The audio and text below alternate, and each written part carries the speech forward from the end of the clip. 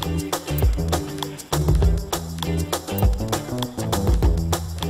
I'm David Katzmeyer from CNET. I'm here at Toshiba's press event at CES 2013.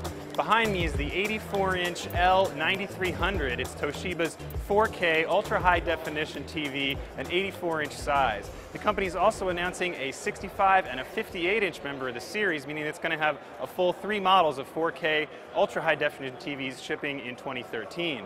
These models are going to come out in the summer. Toshiba has not announced any pricing, but we do expect them to be pretty darn expensive. The current 84-inch TVs from other manufacturers start around 20 grand. Of course, we expect the smaller screen size to be a lot less than that. We've been told they might be about half as much, but a little bit more on pricing we haven't been able to find out yet.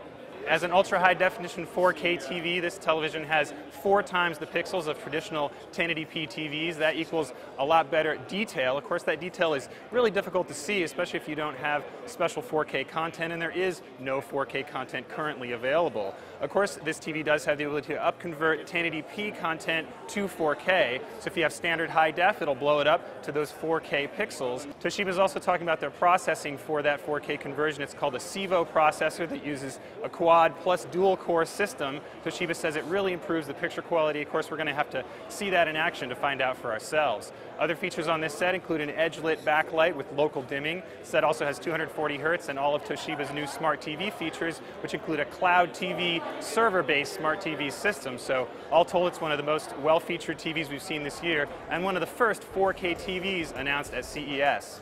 That's a quick look at the Toshiba L9300 series. Again, 84, 65, 58-inch, ultra-high-def 4K televisions. I'm David Katzmeyer from CNET.